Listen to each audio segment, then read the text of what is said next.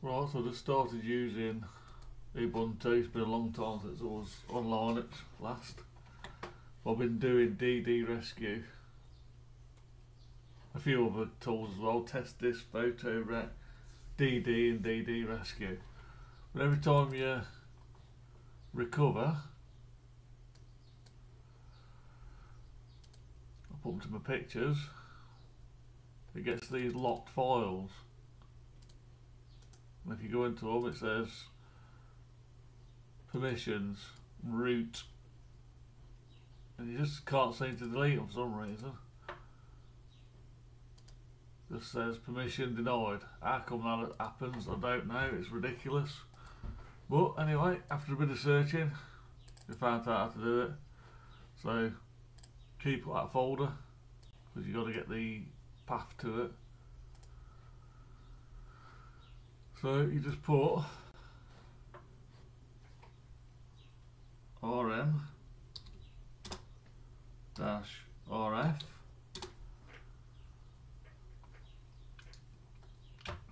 now you got to put them forward strokes because that's how you create a path.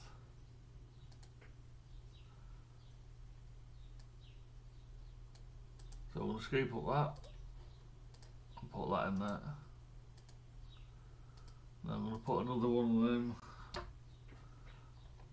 forward slashes and then put that in.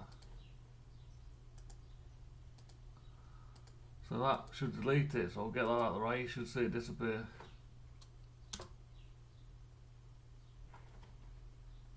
Not sure what happened then, but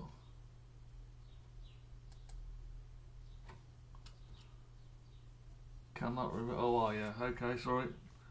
So I'm going to push up and that gives you your command back. Go all the way to the front, you have to put sudo. Sudo is some sort of special command that gives you permissions to do stuff. So now you have to put your sudo password in, which is your password, and now it's gone. It's ridiculous because when you recover you can have 20 folders, you have to go through them all and get rid of them all, which is a bit silly, unless you recover to a different disk, which is probably a better idea.